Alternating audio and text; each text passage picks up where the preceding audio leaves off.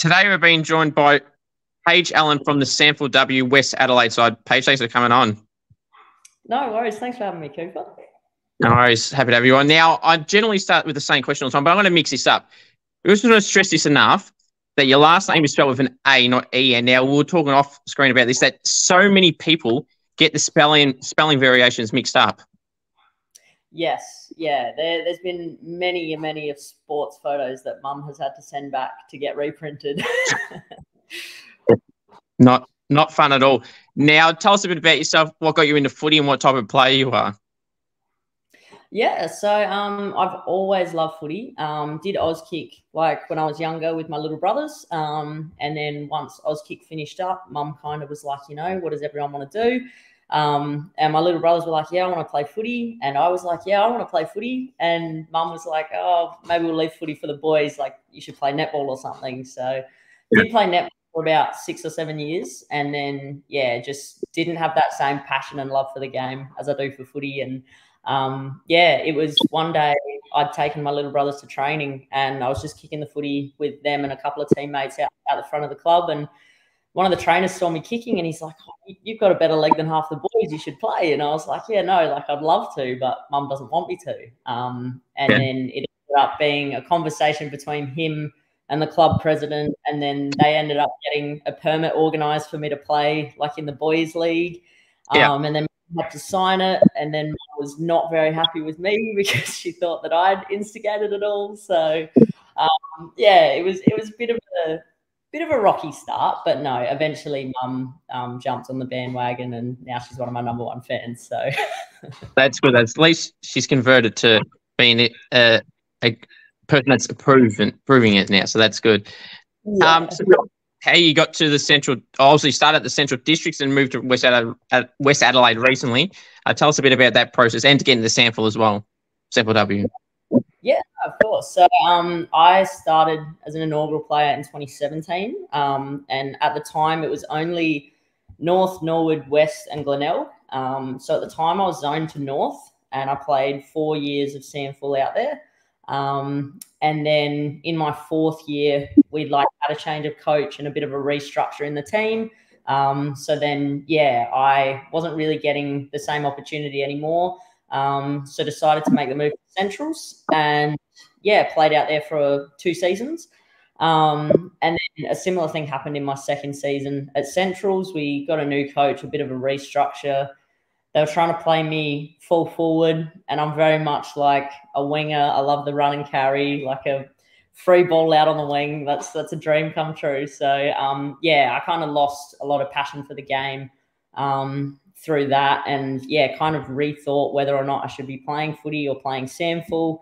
And, yeah, and then it was one of the coaches at Westies that kind of had a conversation with me about, you know, the role that they'd like me to play there if I'd, you know, want to give it a go in another Guernsey. And, yeah, I think after having a conversation with a few people at West, it really did kind of rebuild that confidence in me again. And then being able to go out and do preseason and stuff, like it was just amazing having like people just appreciate the things I was bringing out onto the field and, yeah, just kind of reignite that passion again. Yeah. So in 2017, you were one of the inaugural players that you were in had a Rising Star nomination. But 2018 was a pretty impressive year for you. Premiership player, win the competition's most exciting player, and make Team of the Year. Just a solid year. Yeah, no, it was a very, very exciting year. So yeah, that was out in the Adelaide Footy League with Salisbury, and we'd kind of finished the year. I think we ended up finishing 3rd, so we were like the underdogs coming through the finals that year. And yeah, it was a very, very good year. I think we just had such a tight knit group, and I think when you've got such a like united team and you know attack any team as a unit, that's very hard to break through. So yeah, no, that was definitely a highlight that year. Yeah, then we fast forward to 2019. You're a SANFLW Crows exhibition player. How was that opportunity like for you? Yeah, no, that was brilliant. So yeah, we got to spend a couple of weeks training with some of the Crows players and under some of the Crows coaches and S&Cs and stuff. So it was good to kind of get a feel of, I guess, part of the AFLW realm and, you know, how that works. And things like that. And yeah, no, that was really cool. Being able to use like some of their facilities and stuff, and yeah, just getting on like the difference between, you know, the expectation at SANFL and AFLW. So who are some players back at that time, or even still now, that you keep in contact with that play in the AFLW, particularly from obviously from the Crows and the Power, that have kind of helped you, and especially in that 2019 time? Yeah. So there was a few players back in 2019. Courtney Cramey, she was a big one. So she was also one of our coaches then as well, midfield coach. So yeah, I think just being able to play under her sort of mentoring and stuff, I think she sees a role for every player. And I know sometimes playing on the wing, it can kind of be that outside role that's forgotten about sometimes. But yeah, I think her style of game, it was very much, you know, being able to use that wing as a weapon and the outlet. And it was just like a different perspective in the game, because it was like, you know, a way to get so much more involved in the contest, even though you're not like in and under all the time. So yeah, that was probably a big one back then. And then yeah, recently having like Hannah Button, who's aligned with us at Westies. Gemma Howard, also aligned with us at Westies. So they're two that I bounce off of quite a lot. They're just very like, they've got so much humility, and they're very like personable players, and they're so approachable. And it's just, you know, the amount that they want to give back to, you know, the SANFL clubs and the community clubs and stuff. Like, it's just, it's so good just being able to like use those resources and yeah, have a chat to them about anything and everything. That's good. So what's it like playing in the SANFLW and that experience, as you mentioned, training with Adelaide for a little bit, and then obviously playing SANFLW? How's that journey been for you as well? Yeah, no. So it's been a bit of an interesting journey. I think that like obviously 2017 to 2019, I probably had quite a big, I guess, establishing few seasons and years there. And then 2020 fell a little bit stagnant, just not being able to get, you know, the same sort of opportunity within SANFL. And then, yeah, felt like it was a bit of a rebuild again in 2021, 2022.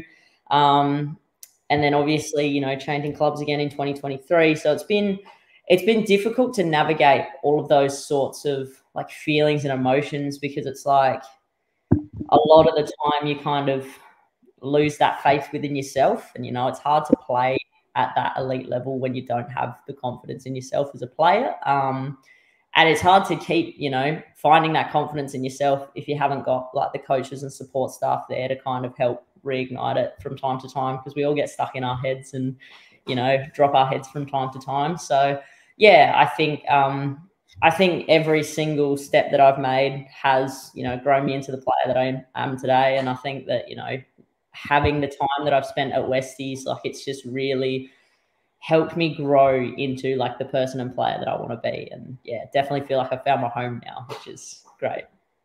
Now, casually this year, you were just casually a record holder in the vertical leap. How was that? How did you find out? How did you go when you got that? Yeah, no. So each year we have like SANFLW fitness testing. And yeah, so last year obviously took part in all the tests and everything. And then the data gets sent through to the club S&Cs shortly after. And yeah, it was just fresh into 2023, just before the season had started, and the S&Cs posted some of the results. And I remember looking at my, like, because he initially just posted Westies results and compared up, you know, as a club and a team. And yeah, I was kind of, oh, that's really cool. Like, I've never gotten into the 60s before, like 61. I was pretty stoked. Yeah, he ended up posting a couple hours later. He's like, actually, Paige Allan's actually the SANFLW vertical leap record holder. And yeah, I was blown away. It was just, yeah, it was a really cool, I guess, not being a super tall player or anything like that. It's nice to have, you know, something to, I guess, set me apart. That's good. Who is some players that you like to watch in the competition in AFLW that you try and model your game off? Yeah, I'd say probably Caitlin Pope at Port Adelaide. She's one of the wingers out there, and has quite a lot of speed behind her, which is very, very similar to the like weapons and things that I try to use in my style of play. And then other one would probably be Eloise Jones. So she's pretty out of the Crows. Quite a lot of speed behind her, likes to get on the scoreboard and stuff. So yeah, I think I very much like to use my like attacking weapon more than anything. Get back and defend when you need to, sort of thing, and then push forward and attack as much as you can. And if I can snag a goal here and there, then I'm pretty happy. That's good. Who did you grow up barracking for? Crows, yes, Crows girl through and through. Now, what was your thoughts on this? The girls and the men's seasons. Oh, the men's season, and the women's season actually, they were both pretty a bit gut wrenching. I think the way that the men's season ended was pretty upsetting. But I think also there was plenty of opportunities throughout the year for us to have been able to put us in a better position leading up to finals. So I think, with the men's, I think we just struggled a lot to kind of finish off the game. It was always that last quarter where we kind of fell short. And it was always like struggling for, points and goals and stuff towards the end there. And I think, the women's season, I think it was, a pretty unfortunate finish. Like they had played the whole season like as such a united team. And I think it was a season where you could see like there was so much camaraderie through the team and stuff. I think they definitely deserved to push a bit further than they did. But at the end of the day, someone's got to pop the loss, and that's how the season goes sometimes, unfortunately.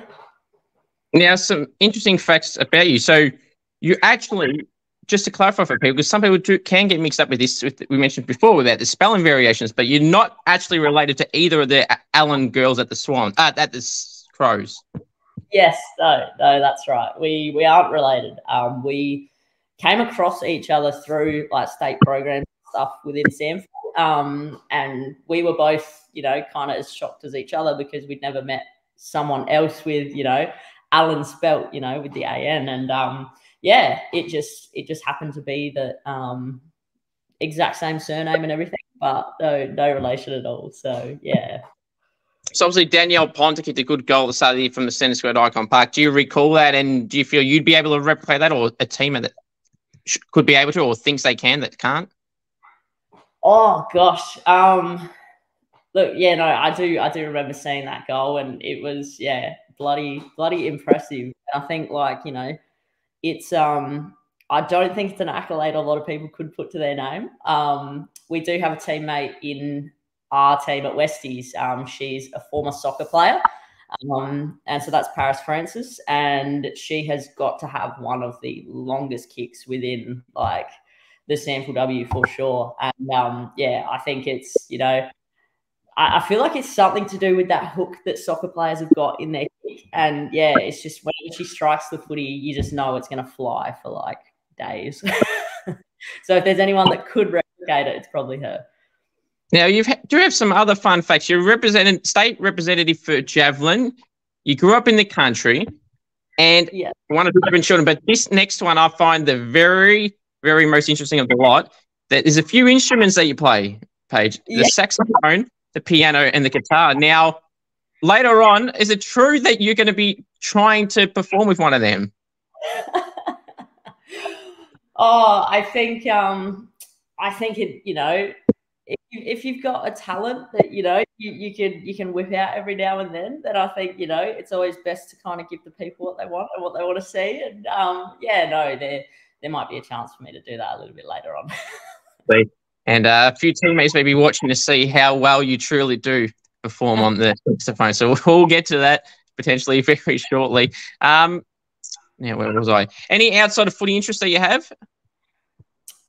So pretty strong interest in the music. And then, other things would be like traveling. I've been to about 10 different countries. And then, aside from that, I mean, footy's kind of life. So not too much else apart from, music and travel, and then my little dog, Winston. So, Nice. Now, what's some nicknames you get? Because we were talking again off camera about the spelling variations and everything like that. What nicknames do you get that you approve? One of my favorites, and probably the most unique and like well thought through nickname was Sticky. So my middle name is Vanessa, and so that makes my initials PVA, like PVA glue. Oh, yeah. So yes, through state programs, I was called Sticky for quite a while. So yeah, that one was quite clever. I liked that one quite a lot. Apart from that, like I'll get Pallan, so they'll just chuck on, you know, the first and last name, or you know, PA. It's just quick and simple. But yeah, I suppose because Paige is one syllable, it's kind of hard to like shorten it. Yeah. Yeah. Who would you say is the coach's pet at West Adelaide? Oh, coach's pet. That's a difficult one. I think all of our coaches are quite good at keeping that like professional boundary and professional relationship. I don't think there's anyone that stands out as a pet. Yeah. Very, very lucky then. Who loves the limelight, the attention, the camera at the West Adelaide side, and just can't get enough, and they know when the camera's on to either over-exaggerate a celebration or anything in particular? Oh, gosh. I think I could not go past Lauren Young. I mean, when you've got a rising star and an AFLW draftee within your team, I mean, I think they're kind of built for that limelight, you know. And yeah, she's definitely one that doesn't mind, you know, getting behind the camera. So you mentioned Loz then. So what do you feel that separates her from any of these draftees really in this draft? Obviously, had she gone through the national or the actual draft, not the pre-season or pre-draft selection signing, how do you feel? Obviously, she would have been pick one. So how do you feel she separates from the entire field? I think when it comes to Loz, like she genuinely is such a utility on the field. Like wherever you need her to go, she can make that impact. And I think, you know, last season we played her quite a lot up in our forward lines. And then, you know, when we were hitting points where we were against stronger teams and we were struggling to get it past that midfield, it was like, all right, let's push Loz into the midfield. And then all of a sudden there was impact happening there. So I think it's just, you know, her ability to make impact on contests wherever on the ground. Like it's just, and yeah, when you've got such a clearing kick and you've got that height to take the mark, and, you know, I think it's hard to get past, you know, if you've got strong fundamentals and then obviously like a good read of the game, that's always going to be a strong player. A lot of other potential draftees that I speak to, I always ask them what their toughest opponent is, and in this year's draft crop in particular, and they pretty much all have said Lauren Young, or not every single one, because some haven't played on her, but pretty much anyone that's played on her has picked her, and it's very reason to. What is your toughest opponent you've ever had to match up in any of the leagues throughout the years that you've had to match up on? Oh, gosh. It probably would be Caitlin Pope. I know that so we played against each other in round 2 of the sample season just gone. And there was a point in time, you know, the ball on the other side of the wing, and I think it was like third quarter or something, and we'd just gone through like a contest together. She's tried to come past me and I've kind of like blocked her off, and you know, she's kind of turned to me and she's like, it's really annoying playing on someone that's like the same speed as you. Because I guess, you know, when you use your speed quite a lot, it can get you out of trouble a lot of the time. But, you know, when you've got your speed matched, it's kind of like you just hit a stagnant point, you know. So yeah, that's one of the toughest players. Yeah. What's something someone does at the club that you cannot stand, whether it's scaring people, leaving rubbish around, anything like that? Oh gosh, that is a good one. Look, I think we're pretty lucky at Westies. There's not too many girls that are super annoying. Nothing jumps out straight away. That's good. It's a good thing. Yeah, no. It would probably be, one of the things would be whenever you try to have a conversation with Lauren in particular, she doesn't have the greatest attention span. So it's just like, no matter what you're trying to say, it's got to be quick in about 3 or 4 words. Otherwise, she's already. Yeah. But I mean, I think that happens a lot with, you know, any younger players. It's just sure thing, I think. Yeah. Mark or Goldie, which one would you rather take? Oh, that's a good one. Yeah, I think that's tough. I mean, mark of the year, I feel like mark of the year is a bit more unique. I feel like, because I think, goal of the year, I guess you could have so many opportunities for goals, and it might not be, a goal of the year, but I think we don't get as much of that, high flying specky stuff in examples. So I think mark of the year would definitely be probably a more unique title. Yeah, that's fair. Any teammates you've been impressed by that kind of fly under the radar a little bit at the West Adelaide, or any in the competition that you feel should probably get a bit more attention and talk about, even when it's coming about the draft or just in general, that doesn't get talked about as much? Yeah, no, I think that we've got so many players that just play their role so well. And I think sometimes if you're not doing, the speckies or the goals of the year, or, any of those highlighting sort of plays, you do kind of fly under the radar a bit. So, yeah, I think we've got a few, really strong players that are up and coming. We've got Tiana Fernandez in our back lines. She is an absolute weapon. Like, we'll just always find the ball, always find the player, put the pressure on. Like, it's incredible watching her play. She's the nicest girl off field, and then as soon as she crosses that white line, it's like, I don't want to get in her way. Like, and I think, Ruby Ballard, I think, has, some outstanding skills in the forward lines. Just her composure, like being such a young player as well, just being able to, when you watch players play and it looks like they have all the time in the world, like, I think that just signifies how much composure they've got. So, yeah. That's good. Now, I generally ask this question lately because it seems to be an interesting topic. Defenders. Obviously, the midfielders, they've got the Brownlow is essentially a midfielders award. I mean, anyone that says it's not, they're lying.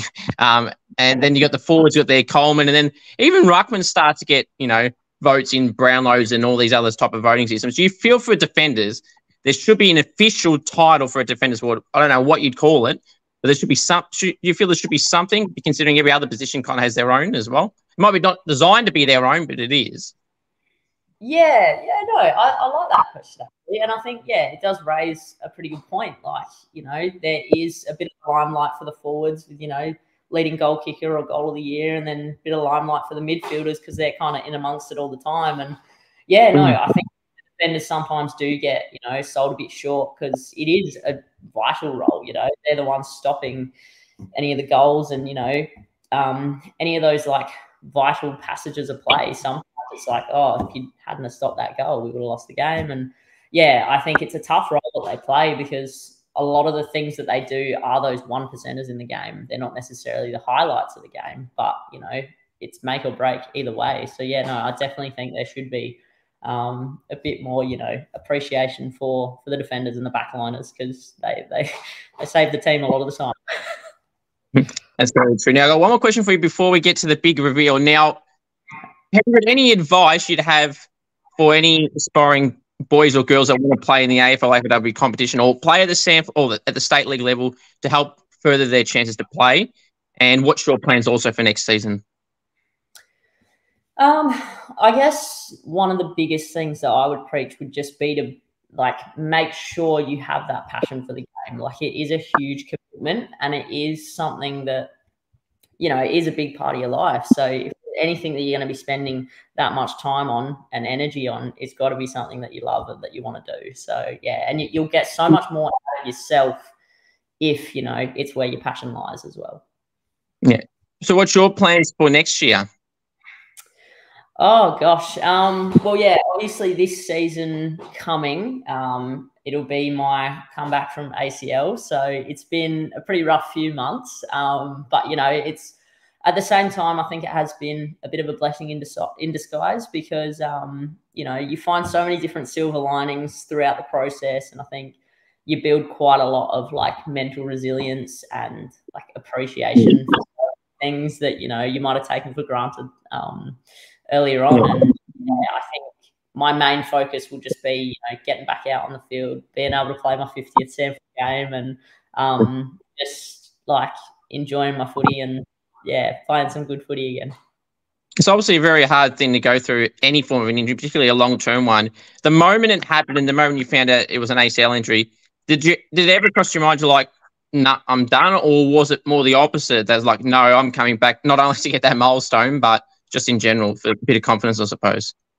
Yeah, no. So it was quite heartbreaking. I mean, obviously it's never going to be news that anyone wants to hear. And it happened in the last 5 minutes of my 49th game. So like I was very, very close to that milestone game. And yeah, I think being in the sample for so many years, like it has kind of been something that I've been, heading towards. And so that was probably one of the most heartbreaking things, but at the same time, the biggest motivator. So, there's never really been a point in time where I'm like, look, I can't do this. I think like the girls and the support staff at Westies have been amazing throughout the whole process. Like just overwhelming support. There was parents that had cooked me dinners and stuff to take home, post-surgery, so I didn't have to worry about things like that. And it's just, all those little things that the club, do to get around you and stuff. And I think, there's never a point in time where I was like, I'm not going to be able to do this, because I think in my mind the whole time, it's like, I want to do it for me. I want to do it for the girls. I want to do it for the support staff. I want to do it for the coaches, and, I want to play my 50th game. So I think, as much as it can be super gut-wrenching and heartbreaking at the end of the day, what would be more heartbreaking is never playing footy again. So, yeah. So besides your first debut game and then this and playing grand finals, outside of that, this probably would be your most important game. So it just makes it even more special that not only is it the 50th game, it's also the comeback game as well. Yes, exactly. No, it's very like nerve-wracking, exciting, like all those different emotions bundled into one. And I think, at the end of the day, when it has been those mornings I get up and it's like, oh, I've got to go to the gym again, I've got to do rehab, like it kind of snaps you out of it really quickly. And it's like, oh, hold on, like, the next time I run out on the field, I'm playing my 50th. Like, so it kind of makes it all worthwhile, because it's, it's a very big motivator. Now, there may be some nerves going into that return game, but before all that, now, are you going to perform? Are we signed, sealed, and delivered? There's a performance you're going to put on. Yes, I definitely can. I hope that it's not too deafening, because it is a pretty loud instrument. But I can give it a crack, see how we go. The saxophone, just to confirm. Yes. Anything in particular? Well, my go-to is normally, it's one of the first tunes I learnt, and it's the Pink Panther theme. The what, sorry? The Pink Panther theme song. Okay, fire away. There you go. I'm sure the comments will let you know. I'm sure your teammates will see this and see what they have about it as well. Whenever you're ready, fire away. It's time. Someone's done a live performance on the show, so fire away, Paige. No pressure. All right.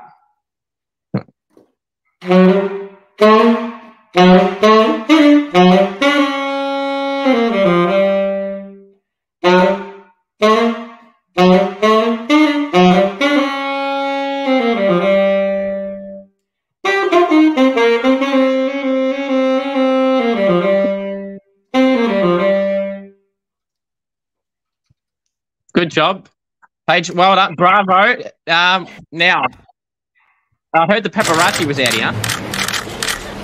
There they are. They were ready for you then, but no, that's a very good job. Paige, I really appreciate you coming on. That's short and sharp. Sometimes it's better as well. It was very good. I'm sure your teammates will let you know as they'll see this, but really appreciate you coming on. All the best in the recovery. Congratulations on the performance there. And congratulations on, good luck on the comeback trail. And just remember, when it is the next game, it's a milestone game as well. So appreciate you coming on. No, thank you so much, Cooper. I really appreciate it. Thanks, Paige.